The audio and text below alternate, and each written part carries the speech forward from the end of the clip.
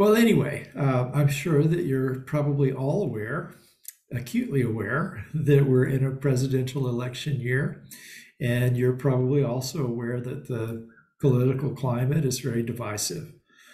And I tend to avoid talking about politics in Buddhist settings for the simple reason that I think we need a safe place to go where we can experience peace amid all the chaos and everything. And it is difficult sometimes to talk about these things without dividing people. So let me just say at this point, it doesn't matter what's on your voter's registration card. Oneness is not dualistic. Doesn't matter if you're a Democrat or a Republican or Green Party or Bull Moose Party or unaffiliated or whatever, you have Buddha nature. And so, in a very real way, those identities like that are arbitrary and ephemeral. Buddhism is a practice, and that practice is based around two main things: living wisely and living compassionately. So that includes recognizing that the inherent Buddha nature in everyone, and it includes recognizing that self-identities are empty and intangible. But that said, I get asked sometimes to weigh in on day-to-day matters, politics included, and I usually have those conversations in private so that I'm not pulling other people into it.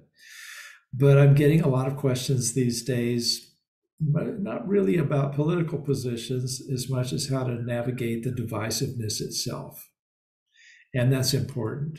So, for instance, I got an email last week from a Buddhist friend who felt like they were constantly being dragged into a dark place by the increasingly angry political speech, as they put it. It's so hard to avoid. Anytime we watch or read the news or scroll through social media or even engaging in casual conversation with neighbors, this stuff comes up. And he said the constant bombardment of anger and fear was creating a climate of hatred even among some of the peaceful, spiritually minded friends that he had. So I'm going to try to address this. Now, I don't keep my political views secret, but that's not what I'm going to talk about. Most of you could probably know which way I vote, but that's not really what I want to discuss. And I promise you that if you vote differently than I do, I'm not going to scold you or unfriend you or anything like that. You know, we all deserve compassion. In fact, the person that I sent the email that I mentioned was wondering, how can we use our Buddhist practice to disengage from the hate around us? He said, it's one thing to take the Bodhisattva vows in the temple, but how can we bring those vows into the real world, the world that we live in every day? And it's a very good question. And if I told you, look, well, the answer is just disengage from the political process, don't worry about any of this stuff or anything like that, just go meditate and let the world go by, that's not a very satisfying answer. And honestly, it's not very responsible. You know, the Buddha didn't told the monks, to go off and meditate in caves and under trees, but he also advised kings and business people and people who lived in the world. And so he wanted people to be able to live responsibly within society. I was at White Sands Buddhist Center one Saturday during one of those one-day events. This was a long time ago, and there had just been an article in the newspaper down there on the Space Coast about White Sands. And it mentioned that there was this one-day event coming up. And so about 2.5 times the normal number of people had shown up for it. And the abbot was just like freaking out because there are all these people like, how are we going to feed everybody? Where are we going to put everybody? All this. So there was all this freaking out going on, And I said to Venerable Kai Tien, you seem stressed. And he said, yes, I'm very stressed. And I said, you're a Zen master. Zen masters don't get stressed out. And then I laughed, of course, because Zen masters do get stressed out. And he looks at me and goes, we have to live in the world. Well, we do. We have to live in the world, And sometimes we live in a world where, things aren't necessarily going the way that makes it easy. And we're human beings, and so we react to those things. And we live in a world where there's injustice and where there are existential threats like climate change, and there are real dangers to democracy here and around the world. And there's war and oppression of people based on ethnicity and gender and sexuality and religion, and a lot of the other problems that will continue. And and they'll get worse if human beings don't do something about them. And then to make matters even more frustrating, there's people who get paid a whole lot of money to promote a certain message, and they don't get paid to tell the truth. So it's difficult, to figure out what to do. And we'll feel threatened by those conditions, and not without justification. And yet the Buddha says hatred is never appeased by hatred in this world. By non-hatred alone is hatred appeased. This is law eternal. So the Buddha didn't say this is law eternal very often. So that he meant that this is important, to react to hatred with non-hatred. But it's hard to do that. It's hard to be non-hateful when we're surrounded by hate, to be peaceful when we're surrounded by violence, to battle ignorance with compassion to those who are lost in a world of confusion. And I wish that I could just give you a simple meditation technique that would make it easy to keep a calm and happy mind. The reality is, it's hard not to get sucked into this stuff.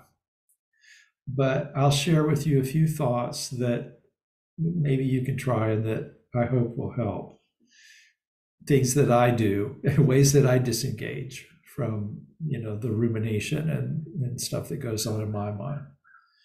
So first, keep in mind that there are, as I said, there are people who get paid a lot of money to keep us hating each other. That's been a part of politics for as long as there's been politics, probably. But it gets more and more sophisticated. And with social media and all that, it's harder to avoid. So, yes, you have Buddha nature, and you're also human. And it's human nature that angry thoughts will arise, and hateful thoughts, and fears, and all of those things. And the three poisons are greed, hatred, and ignorance. Greed, I'll be happy if I get more of what I want. If those people over there, they want to keep me from getting it, or even take it away from me. You see that messaging all the time, and the reason you see it is because it works. So don't let it work for you. Hatred. These bad people over here want to destroy everything I love, so I have to make them suffer, or at least not let them, do what they're trying to do. And ignorance, delusion, misunderstanding what leads to real happiness and what leads to suffering. If you get what you want and these bad people suffer, well, then you'll be happy. Well, that's not the way it works. It's the most deluded idea imaginable, and yet much of humanity buys into that. So recognize these thoughts when they arise and the feelings that arise associated with them. We learn when we meditate that thoughts are just thoughts, they're not realities. We don't need to give attention to the thoughts that arise in meditation. We don't need to give attention to a lot of the thoughts that arise when we're going through life. So when greed, hatred, and delusion arise, we can let those things go. We can't prevent them arising sometimes. That's not the way we're wired. Thoughts are not the self. We don't do anything to get them. They come up. Just see them as Soen Roshi put it, as secretions of the mind. They come up. How you respond to them is your responsibility. So if we work on cultivating kindness and wisdom, then we don't have to be ruled by them. Also, bear in mind that you might adore your chosen candidate or whomever, but your positive feelings for them doesn't prove that they're good. And despite how you feel about them, people who disagree with you and your candidate are not bad. They're just people. I have a gift for being right. I've told you this before. I'm really good at being right. I know I'm good at it because my opinions feel really good to me. And because they feel so good to me, I'm sure they're the right opinions. But the truth is, no one side of any conflict is ever 100% right or 100% wrong. And very few great things are ever accomplished by any group of human beings without conflict. So, I wrote about this in the White Sands newsletter, and somebody pulled out a paragraph and was posting it, quoting me. So since this is apparently worth quoting it, I'll try to repeat it more or less the way I wrote it. It doesn't matter in business, relationships, politics, conflict itself is not a problem. Problems arise from how conflict is communicated and managed. We actually need disagreement, but we need to disagree with skill. We might keep in mind that today's adversary may very well be tomorrow's partner. And so we should treat them with kindness and respect despite our disagreements. So don't think that everybody needs to agree with you. I was at a meeting not too long ago with a bunch of people that I like, and we were working together, leading an organization, and that's important to all of us.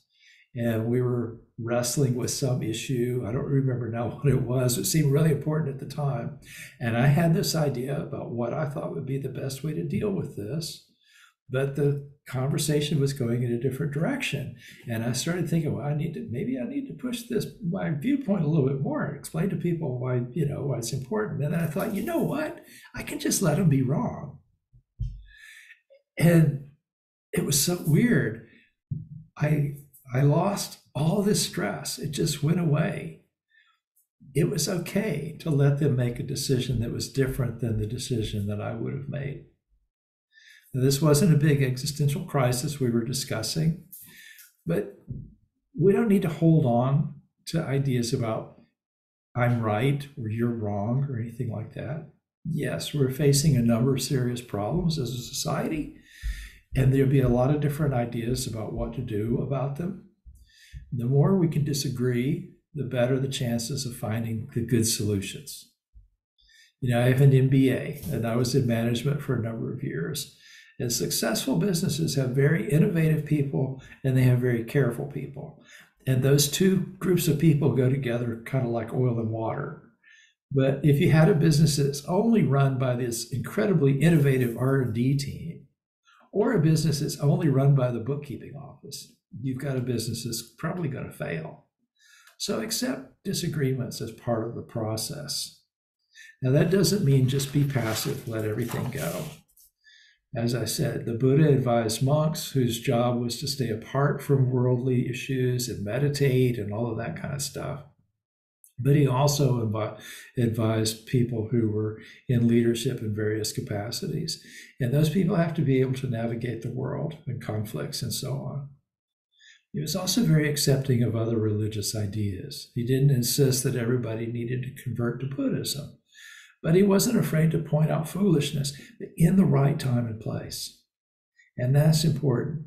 Pick the right time and place and the right words to use when something needs to be said.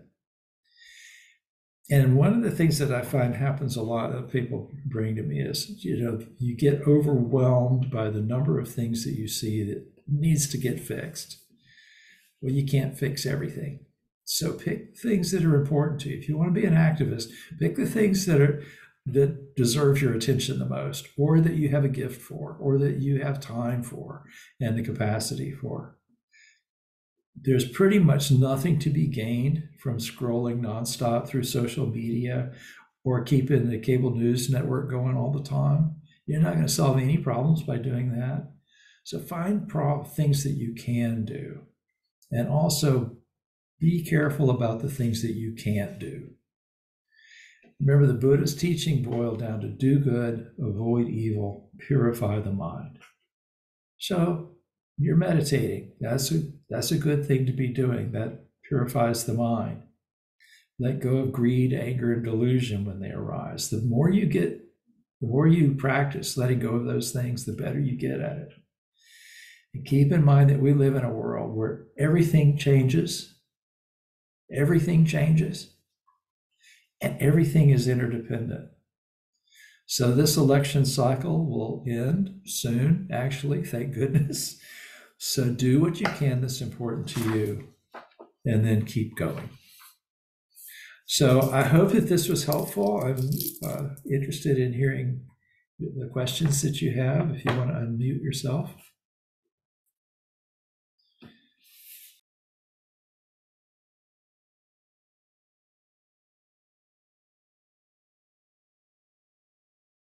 So, yeah, I mean, it's not going to just go away because you want it to go away, right? Anger arises, and first of all, practice developing loving kindness for everyone. Practice having compassion for everyone. It dilutes the effect of the anger if you can do that. Don't don't think I shouldn't get angry. Sensei Morris said I shouldn't get angry, therefore I'm not going to get angry. No, it doesn't work. Anger arises. See it as what it is, and let it go that way. And when it comes up again, let it go again. Bringing yourself to the present moment and what's actually going on.